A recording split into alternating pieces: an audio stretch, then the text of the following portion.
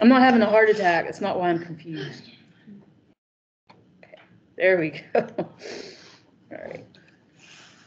Okay, so our topic today is, all right, we know the parts of the heart.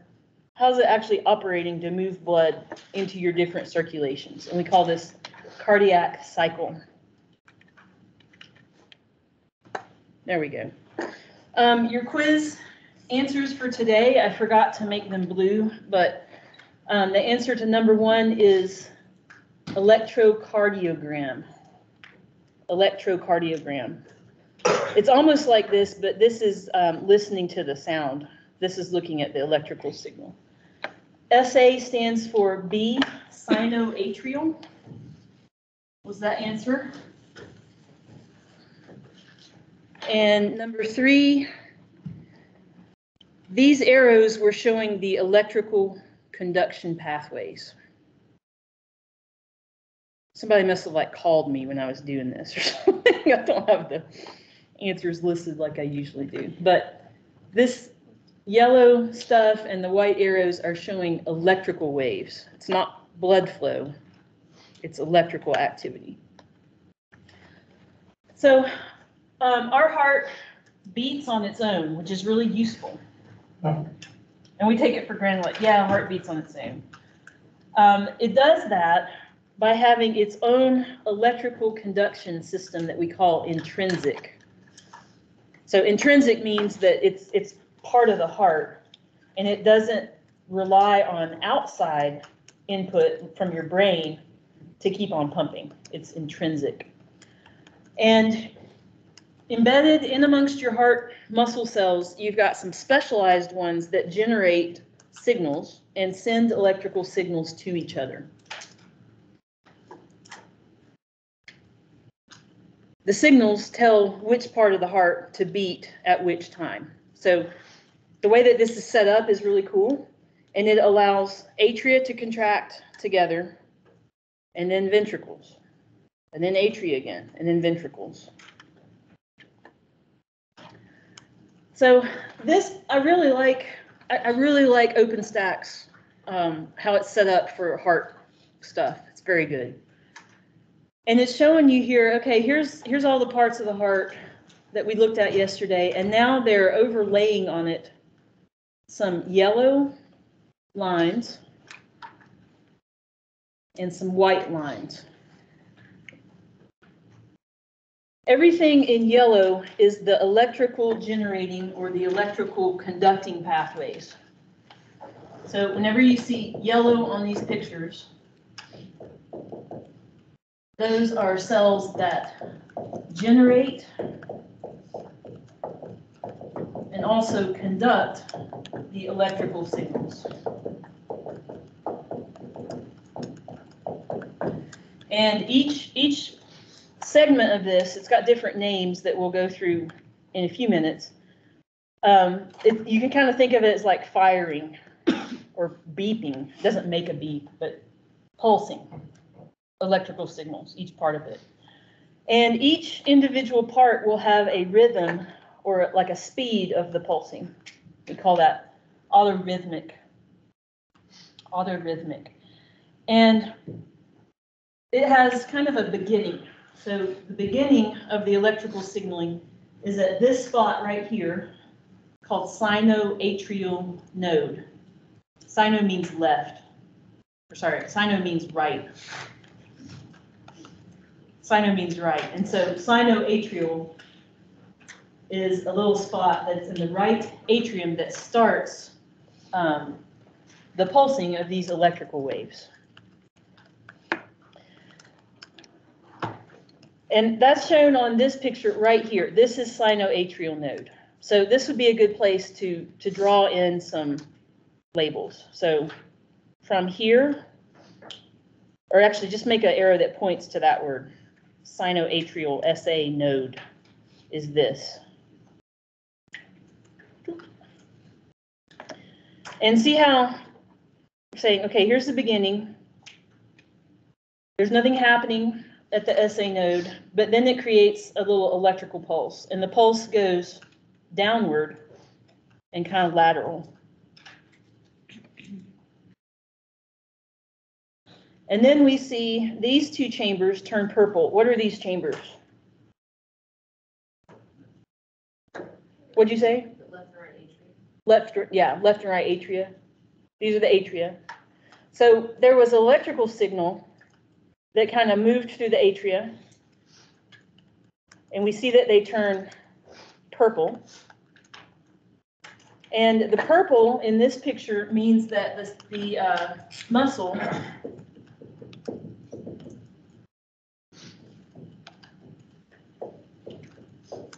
has been activated. It's kind of like if you do the wave in the stadium and like you see the person next to you doing it and you're like, oh, okay. And you sit back down. So this contraction signal and the contraction of the muscle are going to move in waves. And then we come to the next spot, which is this yellow spot right here. Draw a line over and call this one AV node.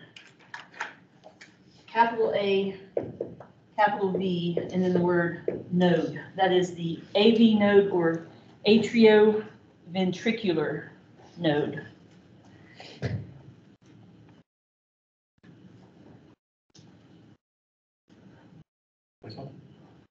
What'd you say? This one right here, can you see that? It's kind of between the atria and the ventricles, lower down. That's the AV node. And the AV node has now received the signal, and notice what they're showing here in the picture. So now the AV node has turned purple, and the purple has gone down the interventricular septum and gone down to the apex, like so.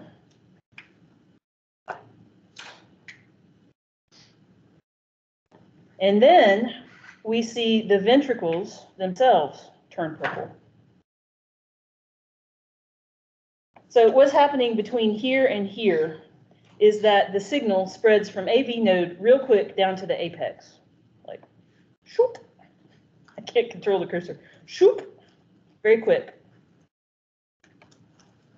And then the ventricles start getting the message to get activated, and they're activating from the apex upward, like so.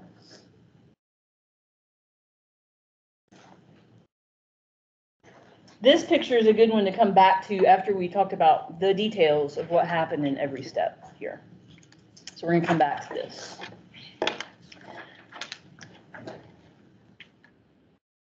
So we're starting off this signaling process at the SA node, sinoatrial node, and it's colored here in yellow.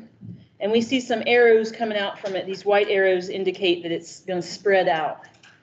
And the signal, as it moves from SA node down to AV, it's traveling slow. It's kind of traveling slowly. And what happens as it is traveling, I want you to write, I guess, write this fact down here or somewhere on this side. So the signal is traveling slowly from the SA node downward. And the contraction of the atria follows the movement of that signal right behind it. Right behind it. So it's kind of like as the signal is passing through, the atria will start contracting. And the signal makes its way down to AV node right here. So this is atrioventricular node, AV, right there. And once the signal gets to the AV node, it's going to move quickly all the way down to the apex.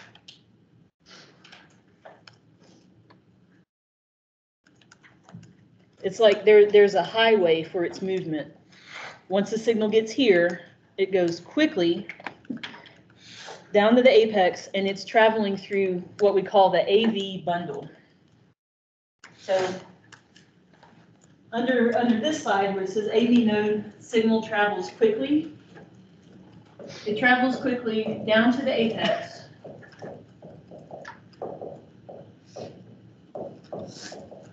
Through the AV bundle. This can also be called the bundle of His, and that annoys me for some reason. So I'm gonna call it AV bundle.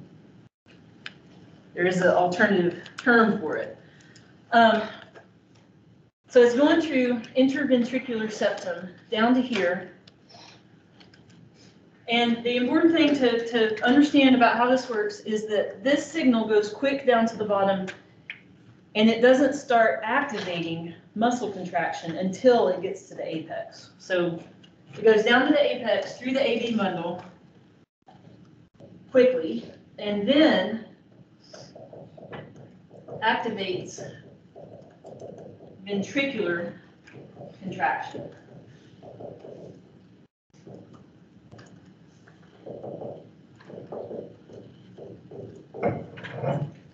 And ventricular contraction doesn't start until the signal gets down here. So if you think of this like electrical wiring, which it sort of is like that, the signal is moving quickly down through here, and you can also think of it as having like insulation on it. So electricity moves through an insulated wire a little bit faster than an uninsulated wire because it's not leaking out. So you've got a highway here, AV bundle. Signal moves fast down here, and it's kind of insulated. But once it gets down here and it starts spreading back up the walls, then it can activate muscle contraction. When it goes from the SA node to the AV node, is it going to the right side at the same time? This, I really like that question. So the question is, when it's moving from here to here, is it going to the right side at the same time? I mean, like, And it is. the little loop at the top. This, yeah, there's a loop at the top that connects it. And this 2D picture is not really showing how deep in this is. So it's actually more like over here in a 3D sense. It's more in the, sorry, this is more, both of these are more in the middle of the heart than this is making it look. So it is going to both sides basically equally. Yeah. Is that a V or an R? I love that question also. It says ventricular. My lowercase r and v look the same almost. It's ventricular, like this, atrioventricular. So what this means is that the atria are going to contract from top to bottom. The ventricles contract from bottom upward, which is cool. We need it to be that way. We need atria to push blood down into the ventricles. And then we need the ventricles to wait, like wait, okay, wait a minute. And then at the right time, the ventricles to contract from bottom up and then push blood up through the pulmonary trunk and up through the aorta.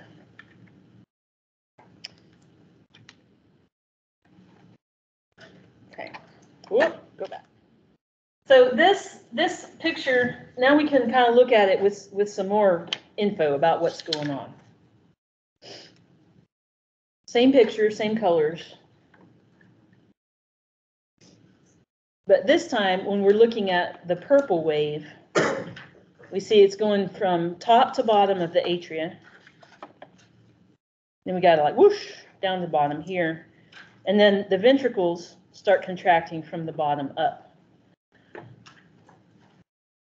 This system is going to allow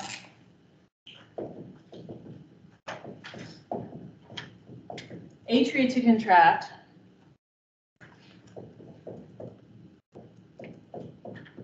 push blood down, and then dot, dot, dot, you've got a little waiting period. Then the ventricles contract,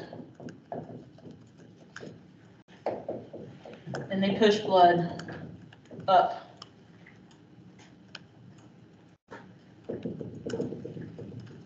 And then you get the next pulse coming out of the SA node. So every time this pulses, it's basically pulsing to set your heartbeat. SA node is what's activating your heart to contract, basically.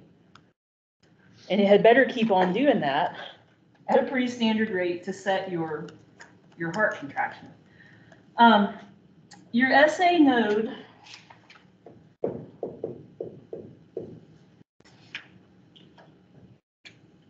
will pulse from about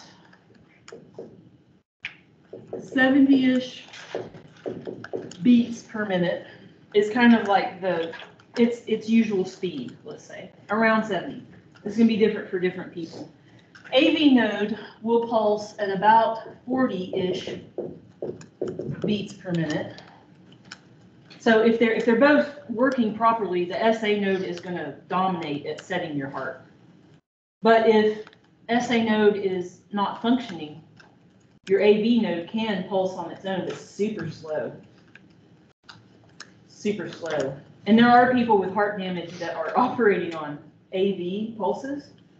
They need a pacemaker really quick. If you know somebody that gets a pacemaker, it's because their nodes are not working properly, and they need like a tiny shock every second for the rest of their life to make their heart work. Which maybe that's upsetting, but it's kind of cool also that we have the ability to do that. Something else so cool is that the way that your heart fibers are arranged is also making the blood go in the correct direction and being very efficient about twisting blood from place to place. So the myocardium, the walls of each chamber, is arranged in a twist that helps it twist, ring, like you know this word, wring out a rag, like get it all out, twists or rings blood downward for the atria and upward for the ventricles. So cool. Your heart is just so optimized to do what it does in every single way. It's got electrical control, it's got muscle twist arrangement, valves opening and closing at the right time. It's just great. It's great. So then the cycle between the SA node and the AV node, the SA node has to go through the AV node before the SA node contracts again, or no? If this is all working properly, by the time the SA node contracts again, all the other stuff has already happened. Is that answering what you're asking? So an SA node that is operating properly at about 70-ish beats a minute, that's the right rhythm to allow the space of time for all this other stuff to happen and then start over. If the SA node is going too fast, it's like beep, beep, beep, beep, then your heart gets all out of whack and it's contracting willy-nilly or like not correctly, and we call that fibrillation or AFib. We'll look at that in a few minutes. Great question asking today. Keep it up.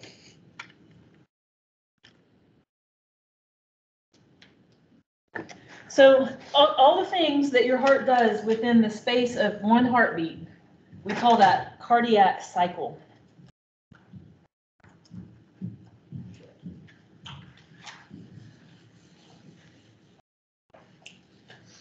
Cardiac cycle. And so cardiac cycle includes a lot of little individual events, and they've got to be going in the right order and with the right timing.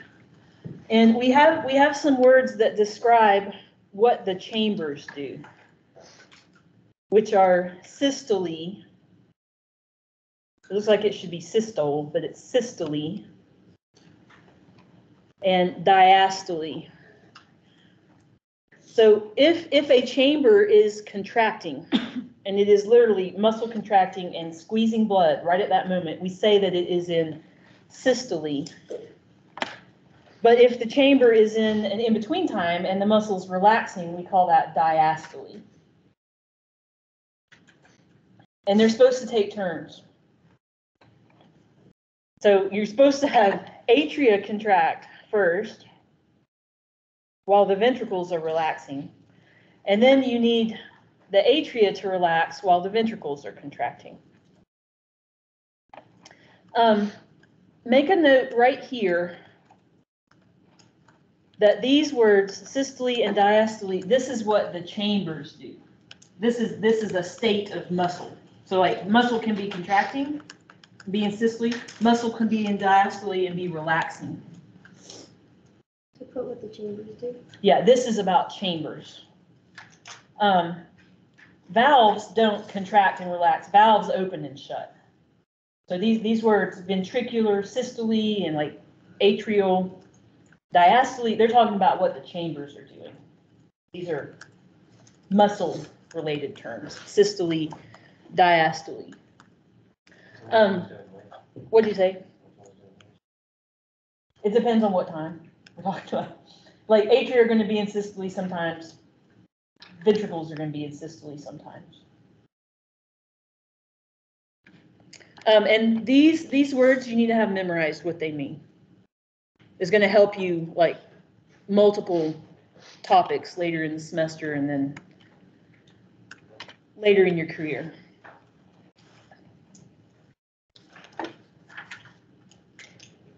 Okay.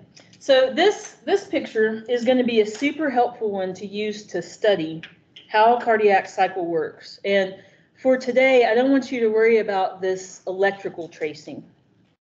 We're going to learn about that in lab next week. We're going to measure our own heart activity and learn how all this relates to electrical readouts. But for right now, know that these are the parts of cardiac cycle. And we know now all the parts in the electrical conduction that we need to know to understand how this works. And notice you have to pick some kind of place where we say that it starts. But you hope that this is just a continuous loop. It better be, or you're about to die if it's not just continuously cycling. But we got to pick somewhere to start describing it. So I'm going to go with your book and say that this is where we're going to consider it starting. And the next few slides are going to be kind of moving around the cycle, and I've cut it up in pieces. But together, this is cardiac cycle. So this is where we're going to start, so to speak.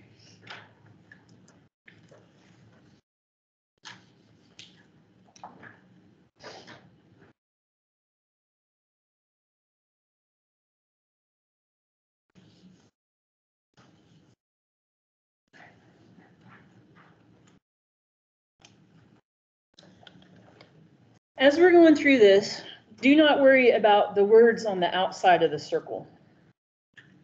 So where it's saying ventricular diastole late and isovolumetric relaxation, that's more detail than we need for this class. But these parts around the inside of the ring where we're saying ventricles are in diastole, that is useful for this class. So we start with basically all four chambers relaxed. The atria are in diastole, they're not contracting, and the ventricles are also in diastole. And this is kind of the heart, like, just for a second, it's resting, all of it's resting. And as it's resting, blood is filling it up. So here comes the blood into the atria on both sides. And the heart's relaxed, and so the blood is going to kind of fill up the heart. We call that ventricular filling. And at this point, it's very important to notice that the semilunar valves here and here are closed. Those valves are closed. Or we see here that they're closed. But the AV valves are open as the heart is filling up. And then the next thing that's going to happen is that the atria are going to start contracting. So that's next. And you see that they're coloring this purple. What made them start contracting? Like what changed between here and here? Why are they contracting now? How do they know to do that?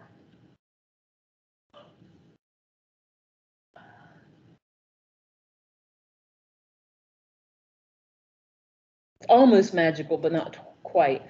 So between here and here, you had a SA node pulse. So if I were you, I would write that in. Go back to your big circle. Between here and here, you have SA. Get it right. SA node activates. Right here, SA node activates. And when it does, it's going to send that slow electrical wave through the atria, and they'll start contracting right behind it. And now they're contracting, so we say the atria are in systole.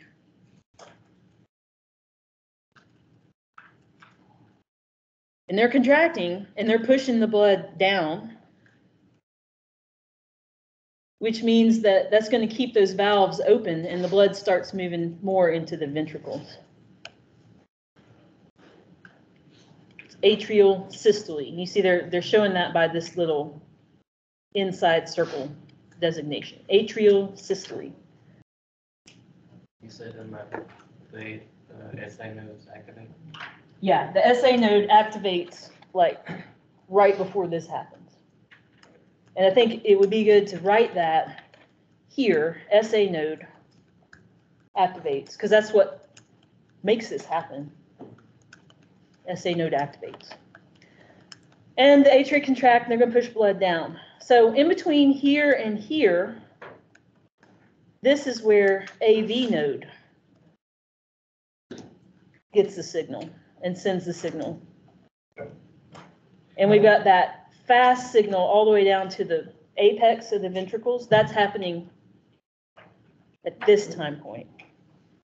And when that happens, here, now the ventricles are going to contract from the bottom up. And when they do that, they're pushing backward on those AV valves, and those valves shut.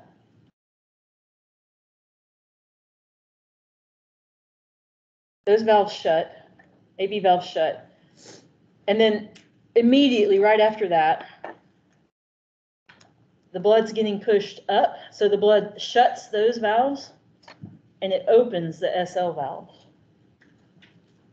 So we get blood pushing up into pulmonary trunk. We get blood pushing up into aorta. And all of this is happening as the ventricles contract. So ventricular systole.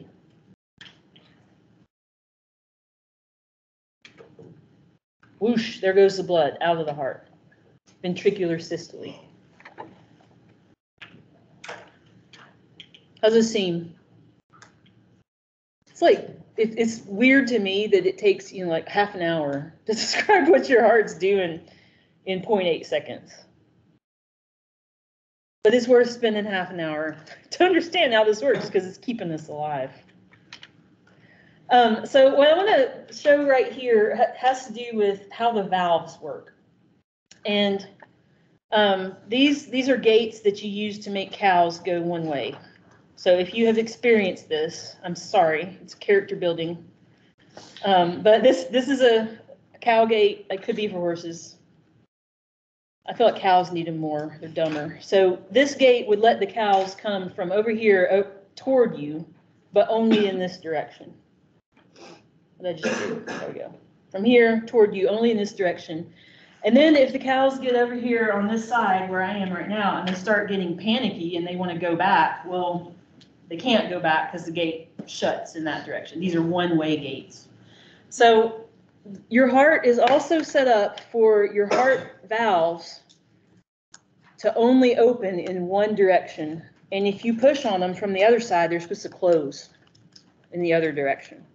So that means that blood can move from atria to ventricles only in one direction. And then when the ventricles then start squeezing on the blood after it comes there, can't go back through the AV valves. It can only go out through the SL valves because they're opening in the forward direction. This up here says one way. So your heart valves are acting as one-way gates to control this. Did I go in the right direction there? No. Okay, this is what we need next. So right after the ventricles are pushing blood that closed the AV valves and opened the SL valves, the blood goes on out, and then the SL valves close. I think I just went the wrong way again. There we go.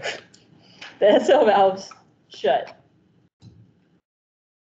And now we're back to where we started.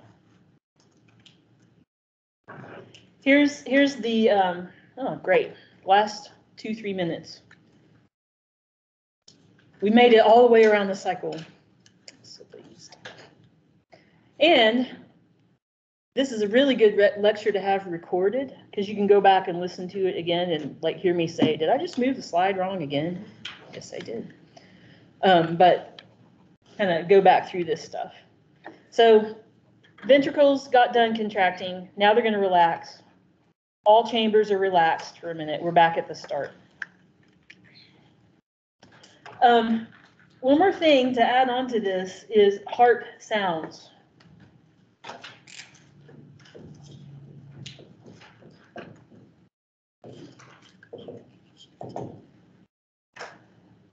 Heart sounds. That's not what I wanted to do. Kind of wish this thing would go away right here. So it says in a heartbeat, there is the word lub dup. This is how we describe what a heartbeat sounds like onomatopoeia. Lub dup, lub dup, lub dup, lub dup, lub dup. Stop now. Lub dup. So the first sound is lub, the second sound is dup. And lub, L-U-B, is the first sound. And it's the sound of the AV valves shutting, like slamming. Slam backward, slam shut. That's lub. And the second sound is the SL valves slamming shut. That's the dup.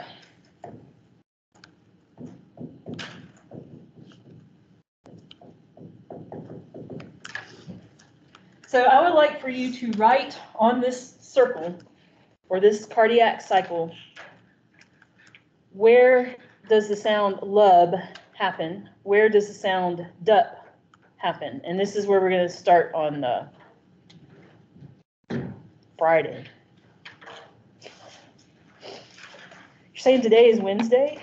I guess so. On Friday, we're going to start with this.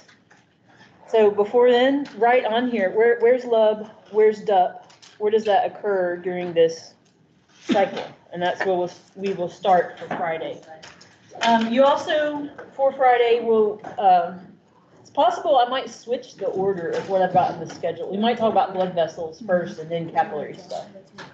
But watch for those slides to go up on Canvas.